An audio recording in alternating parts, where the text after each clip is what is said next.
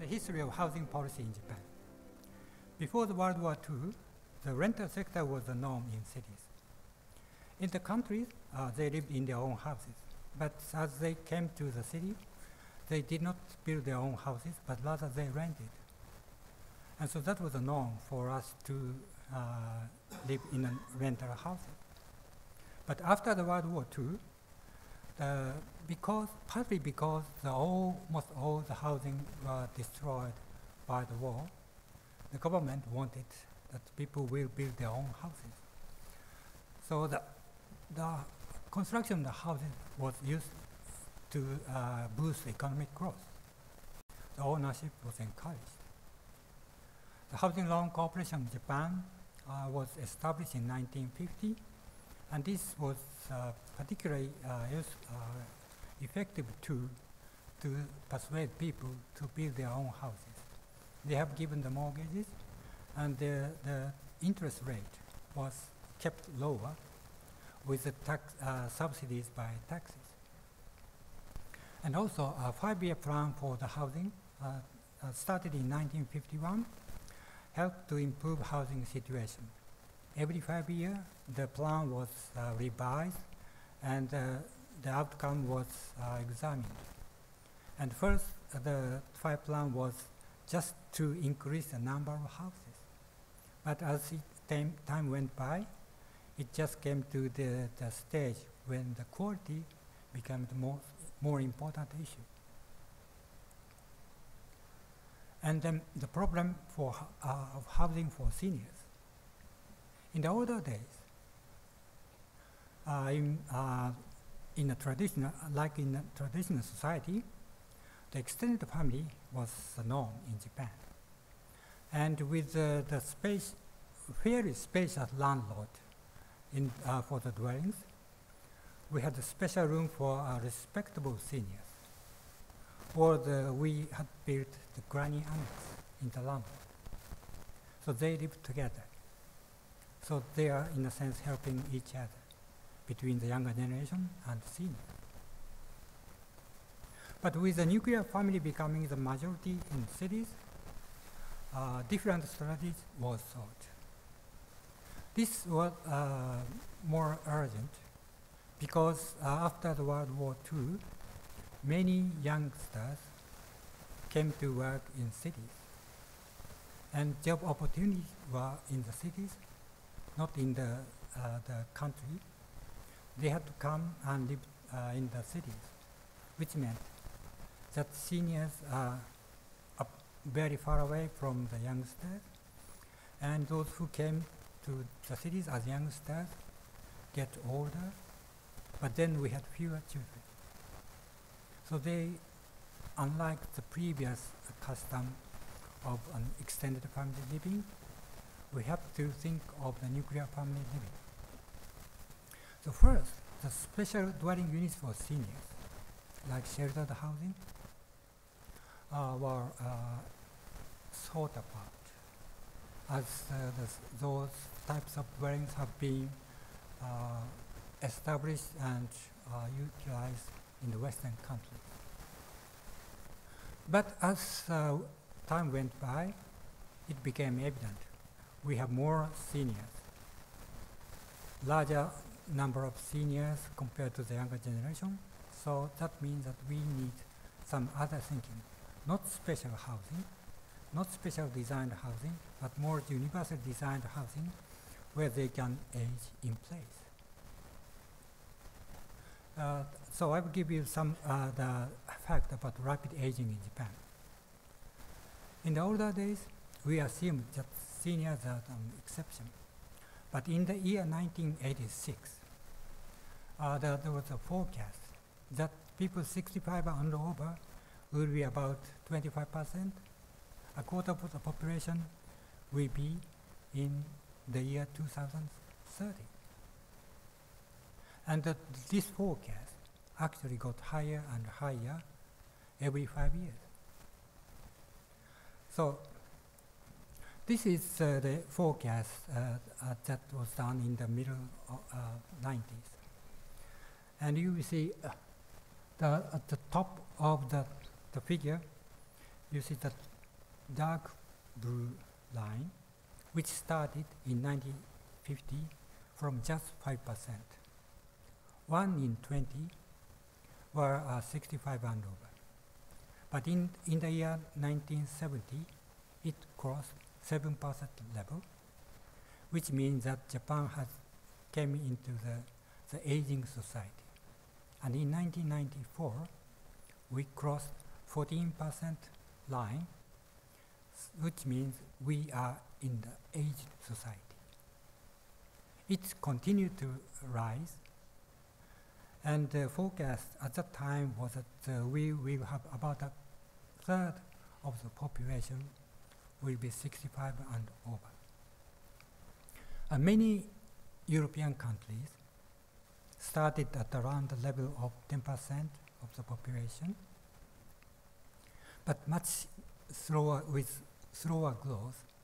They will arrive roughly 25% level in the year 2050. Some of the countries rise very sharply, and two examples are South Korea and China, who are roughly 30 years later than Japan, but with a very similar sharp rise, reaching about 25–30% in the coming year to come.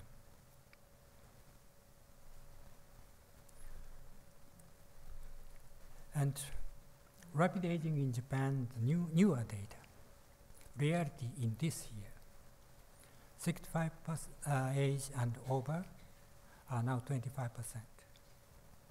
So 1 in 4 are seniors,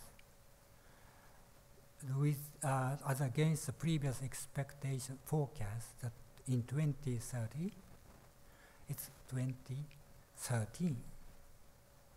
So very rapidly aging. And the most recent forecast mean that more than 35% will be 65 in 2050. More pessimistic forecast is that not 35, but nearly 40. Here I have given the data about Australia, Malaysia, and US and Sweden. And Japan is very sharp rise and keep very high. Australia and USA is somewhat similar in their trend. And Sweden is in between. And Malaysia, the developing countries, they are still going into the level of roughly 15% in the year 2050. So how to prepare for the future? With the forecast of the 1986, many Japanese ministries asked the Ministry of Finance to give funds for policy measures. And the Ministry of Construction, which was the mother ministry of the Building Research Institute of Japan, where I belong, asked for the money. So to prepare for the future built environment, they got money for 5 years. And for the buildings, even before that period, the designing for disabilities of the built environment was somewhat visible, and some targets were visible. Not accomplished, but what must be done was fairly visible. But as to the building to cope with the aging was not so evident. So particularly with the dwelling design. So that was from cradle to grave. So that's what I wanted to tackle for my own generation, not for the seniors at that time, for my own generation. And also with the other group, research group on the urban design, they try to solve issues for the external environment, accessible and usable streets and buildings. not just for people with disabilities, but growing number of seniors. So the outcome for dwellings. So the outcome was dwelling design guideline toward an aging society, not for the aged people, for the aging society. It was compiled in 1991 and 1992 as a draft. First for multifamily dwelling, particularly for the public rental housing, and for detached houses. Those are more for the owner-occupied housing. After it took a few years to finally complete the draft, but officially issued in 1995. It acquired momentum in 1996 with adoption by the Housing Loan Corporation of Japan. The guidelines. We recommended 3 basic ideas. No level differences inside the unit, unless it is vitally necessary.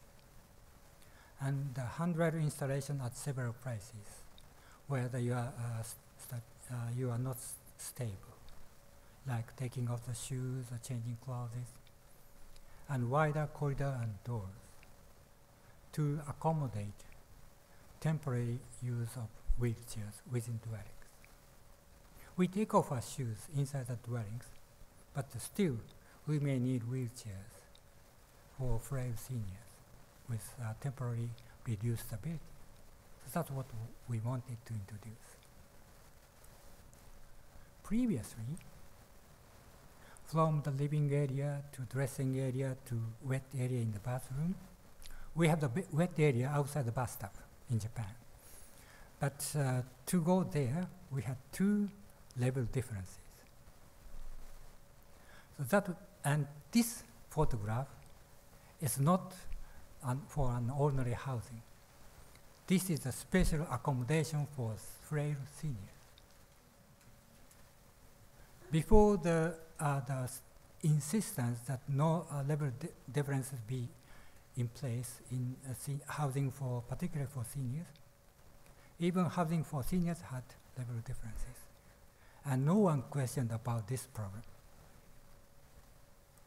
So what we introduced was no level difference from dressing area to wet area, water channel. And this is for the detached house, prefabricated housing. But in 1990, this was built in 1997. So after the adoption of the Housing Loan Corporation of the 3 basic ideas, the housing providers changed the standards of design so that the flat entry to bathrooms will be available. And as to the toilets also, we tried to install handrails, if possible, from the beginning. Because if there was no handrails, but the seniors became more frail, they may not say that they need handrails. That's what I wanted to avoid. Requirements by the Housing Loan Corporation of Japan in 1996. During those, just before that period, the Housing Loan Corporation of Japan, which is a government, semi-government body, was severe attack by the private sector banks. Because after the burst of the bubble, the private banks sought after where to lend their money. And they realized that the housing mortgages is the most secure way of investing the money rather than to invest to the private sector, speculative office, etc. So the Housing Loan Corporation of Japan was a kind of obstacle to be removed. So private sector banks attacked that the Housing Loan Corporation can be abolished. In order to fight back, the Housing Loan Corporation of Japan and also the government officials insisted that they will go along with the government housing policy. So design for aging, energy conscious design, and high durability design, those are the issues that they will ask for the new application, and possibly with a little bit lower interest only for those those applications complying with these requirements, and the others will have a little bit higher interest rates. Maybe we do not have the government subsidies by taxes. So preferential interest rates. And also if they introduce some of the additional features for design for aging or the energy conscious design, they may get extra money. So that's a couple of things that the Housing Loan Corporation of Japan wanted to introduce, or introduced as against the private sector. And the interest rate difference actually was very minimal. And my suggestion was that they should have the interest rate difference between around 1%, plus 0.5% up and plus minus 5% below.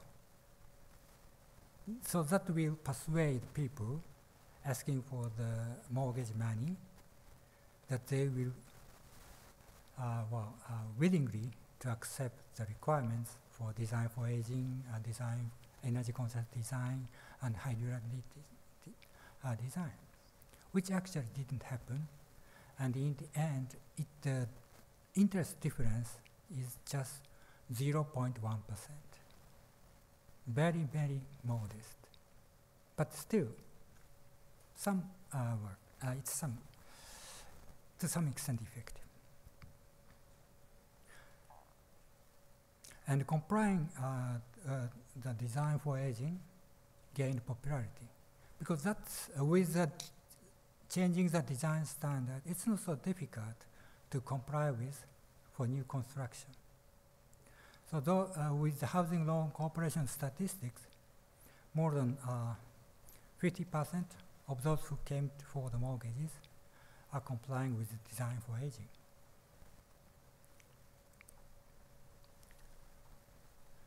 So, as I said earlier, the requirements for design for aging was fairly easy for new construction, but difficult to modify for existing dwellings.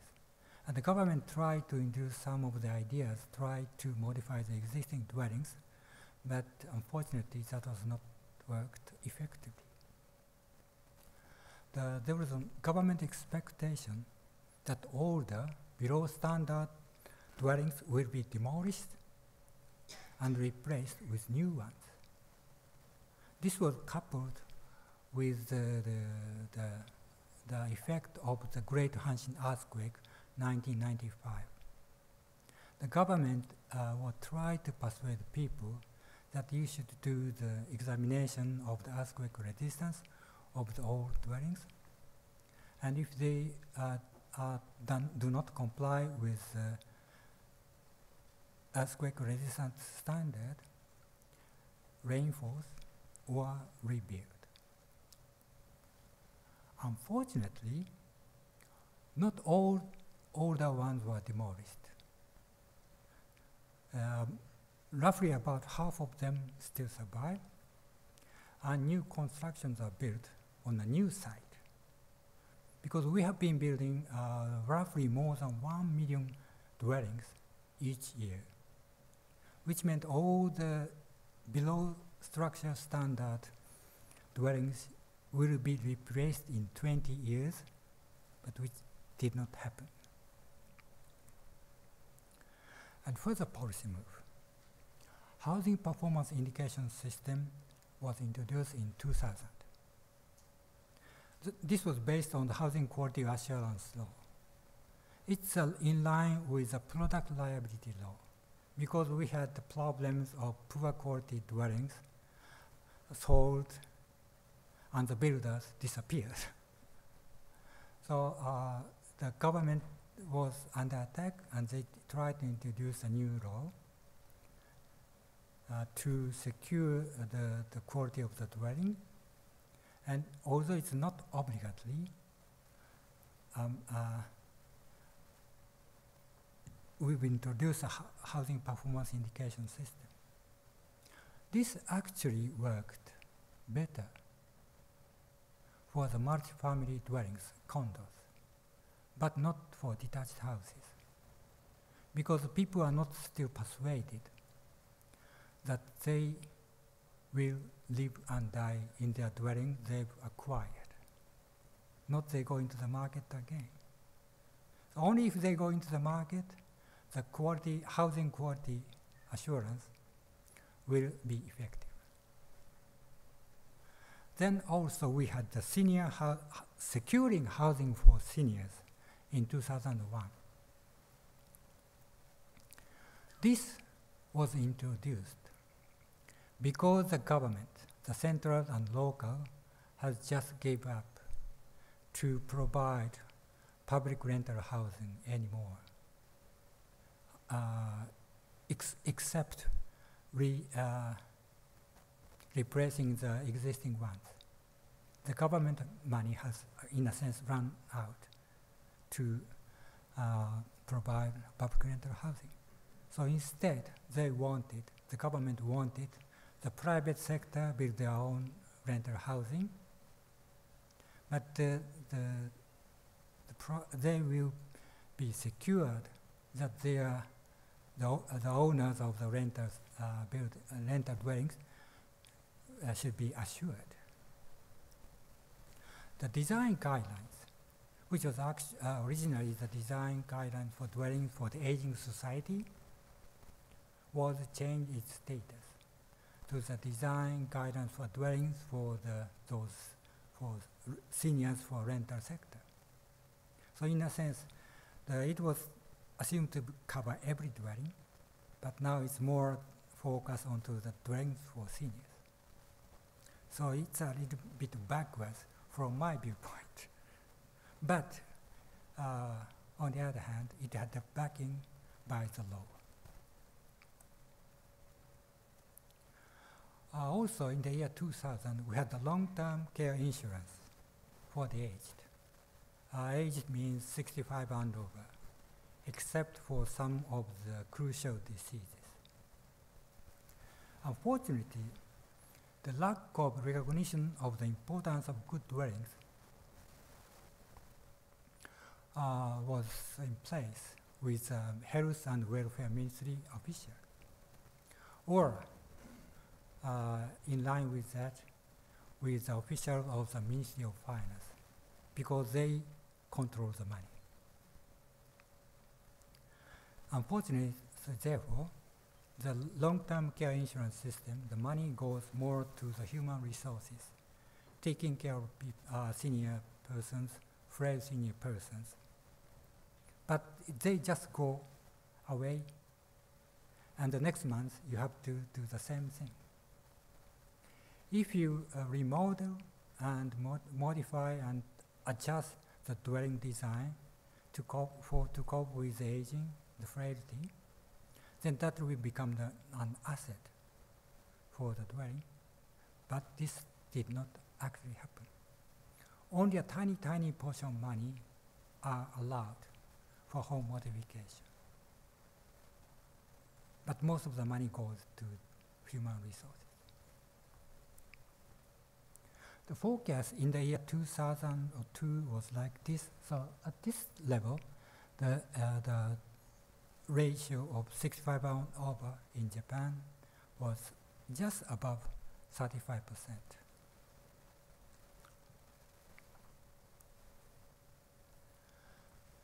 The securing housing for seniors did not go well. So the government had to revise the law in 2011. The ordinary intention was just to build rental housing for seniors, the dwellings only. But, well, the problem of the difficulty in the seniors finding a rental housing is the risk of fire, rents not paid because of the economic difficulties, and if renters pass away and no one to take care of afterwards, the owners of the dwelling have to take care of the funeral.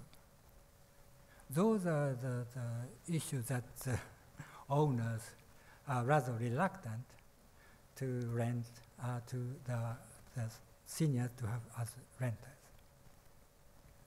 So system to reduce the problems are introduced.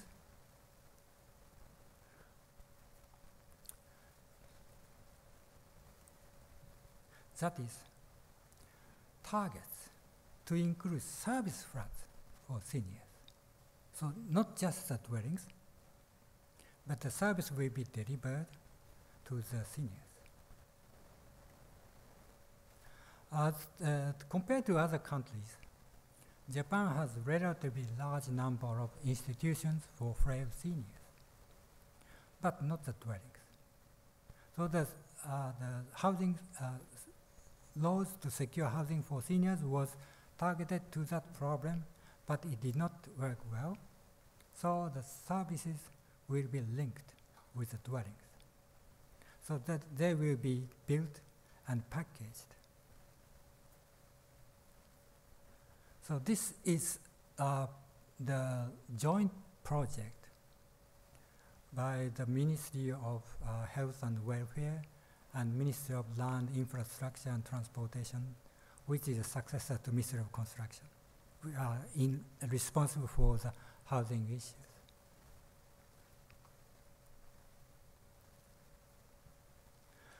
So, but whether it will effectively work or not, we have to see. And we see some news media coverage that those service flats are not working well. The level of service is below what the government expected. So we must wait and see what will develop further. So universal requirements, are they enough? The three issues: floor without unnecessary level difference. So you just go there, even if you are crawling, and support for handrail installation to secure your statue, as taking off the shoes and changing the clothes, etc., or using the toilet, or taking a bath, and width of crucial space dimensions, corridor, and doors. Unfortunately, those three requirements are not sufficient if residents become more frail.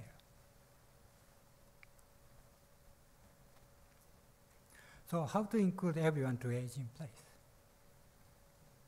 Should we introduce higher level of design standard? Well, problem caused is universal preparation. Maybe some can be solved by the introduction of assistive technology. And some special made-to-order design adaptation will be suited a fairly some portion of the population. We are not so sure to what extent these measures will work. But anyway, we have to survive, so we need to do something. So at least those are the possible alternatives and possible solutions that we can and we should introduce. But we still don't have enough experience to do these things. So we are still trying. And I think perhaps it's one problem with this design was that the ventilation for the kitchen, the switch was very high above. So we have to arrange something if the person in the wheelchair can live alone. So this is the very minor problems that must be solved.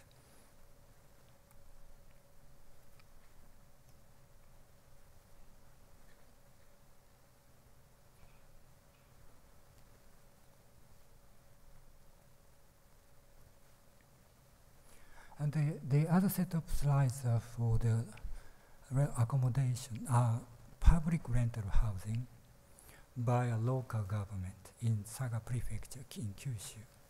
They wanted to build their dwellings in timber. So they commissioned for several carpenters to design and build their own proposals. But basically, they have the flat entry through the gate, entrance door, and then the level floor within the dwelling. And those are the ones not for seniors. Public rental housing for anybody who are eligible. So this is the direction that is we are going to, and local governments are trying very hard to accomplish that goal.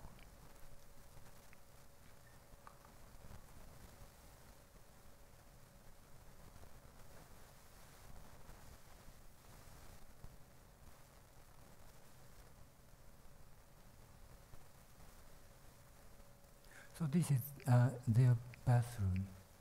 Also, this side is the washing machine, and you go in, and that is the bathtub.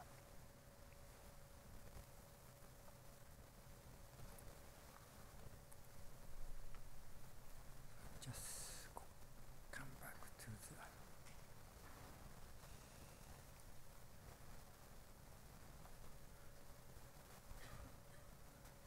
previous slide. So, one of the things that we have to think about in Japan is disaster preparedness. We had a great Hanshin earthquake in 1995, and we assumed that was one of the largest conceivable disaster we may have. But the East Japan earthquake in 2011 had another feature. That was the problem with tsunami. Just nuclear reactor accident put aside, the tsunami that caused a very devastating effect to the dwellings. First, after the Great Hanshin earthquake, emergency shelter was completely non-universal, completely inaccessible. So people with disabilities and senior citizens had difficulty trying to cope with those situations. After we built temporary housing, those temporary housing were not either accessible. No flat access, very far away, and it was not visitable either. So to cope with the issues raised during those situations, public rental housing adopted non-step bathroom, which then became a norm in private sector housing. I mean private sector housing for purchase, for condos. Otherwise, those who want to own their dwellings in the multi-family dwelling will not buy. Even the low and middle income people in the public rental housing has a more usable bathrooms. Why should I spend so much money for inaccessible bathroom? So that's what changed the people's mindset, particularly the developers' mindset. So that was good. But unfortunately, the possible merger of toilet and bathroom area was not considered. We have the corridor in the center, and bathroom on one side and toilet on the other side, which cannot be merged. But because of the typical standard planning, that's very difficult to do. So the developers still make the bathroom and toilet separate. The bathroom is like this, eliminating water channel, so dressing area, wet area, virtually invisible water channel to trap the water overflow. Then the East Japan earthquake and tsunami. Emergency shelter was basically inaccessible, similar as before. Temporary housing, some improvement in accessibility, but not enough. One of the requirements for the temporary housing is that they should be provided quick enough. So some the units are already prepared in advance, so that just immediately come from the warehouse once the landlord is designated. But those were more a kind of standard units, not considering the needs of people who are more frail, not for seniors, not for people with disabilities. Then, anyway, we'll have permanent housing for to reconstruct the old community. But this added difficulties, not just reconstruct. During the Great Hanshin earthquake, we considered the earthquake resistance must be incorporated. But with the tsunami devastation, we must also consider relocation, whether we relocate to a safer place or not. So to move to a plateau for safety. But it means for those who work in the seaside to commute to the seaside, particularly for fishing and fishing industry. It also means abandoning the old community. And it will also mean the financial burden to acquire a new land and to build a new house. And because the old landlord, they are the kind of very prone to tsunami, the land price has gone down, so only the government can compensate above the market price. But anyway, the people have to prepare the money for the new house. So it's sometimes quite difficult.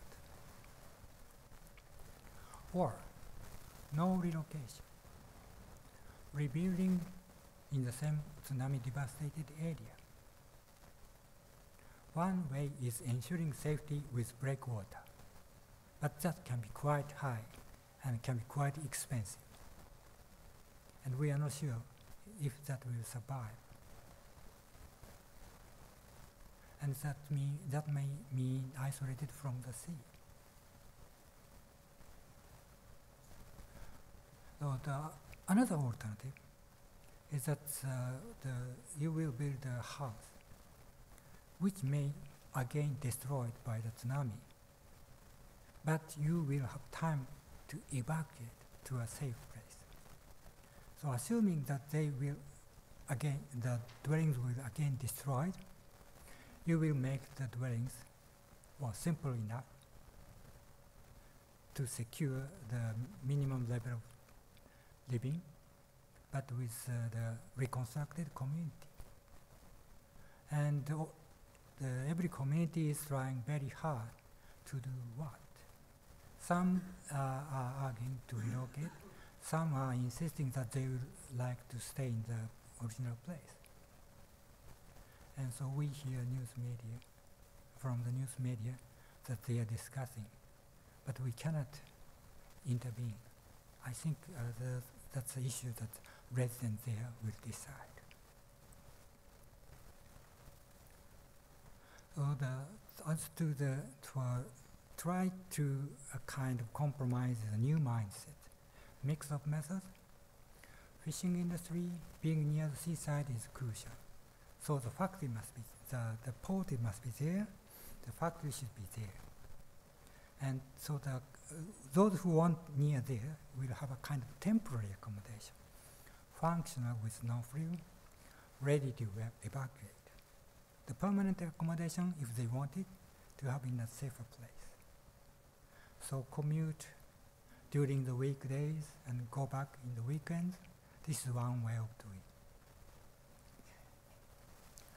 And there are actually some ways of doing a very arrangement so that no frill. When I was working for the Building Research Institute, when I first enrolled to the Building Research Institute, it was in Tokyo, inside Tokyo, but then moved out to Tsukuba Science City. It's about 1 hour train ride to north. And on its way, we cross a very big river.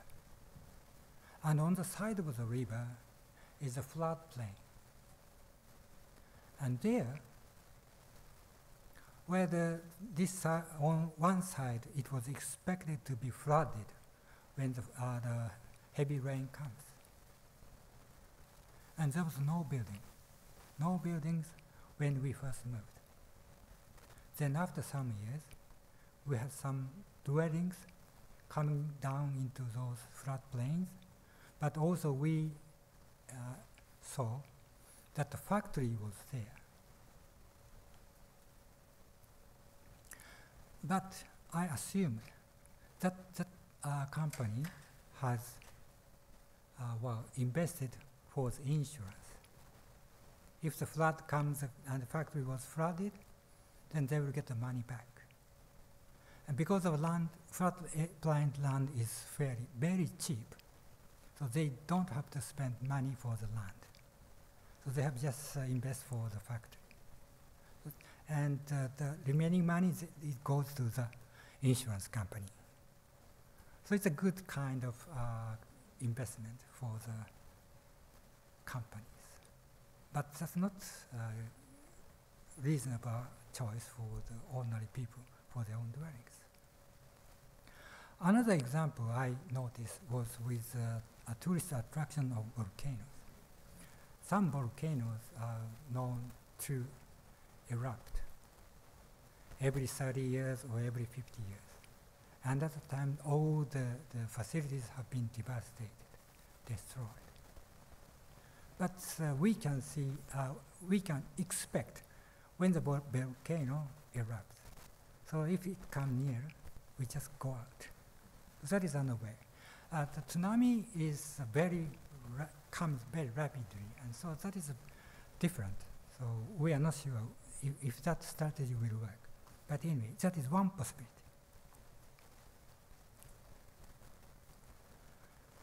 So I said before, the landlord, to acquire landlord, it will be very costly. And you have to spend another money for the building itself. So during relocation, as a relocation, to own your own dwellings might not be a sensible solution, in which case the renter's dwelling is a more sensible solution. This may be by the private sector, or this may be more sensible by the public sector. So those are the possibilities, and we are not so sure who will choose which. But we cannot force them to try to choose this one or that one. So conclusion. Universal design is not an ultimate goal. Rather, it should be a starting point on which additions and revisions be made. Because in a sense, universal design, particularly for dwellings and buildings, it's a basic features that should be there to functionally accommodate most of the population, from childhood to adulthood to the aging years. But as your ability develops and deteriorates, it can vary. So we must expect that stage. But the starting point should be a kind of universal design which must be secured at one level, or at least at this level or that level, but not that level where we assume that everybody is robust, healthy and robust.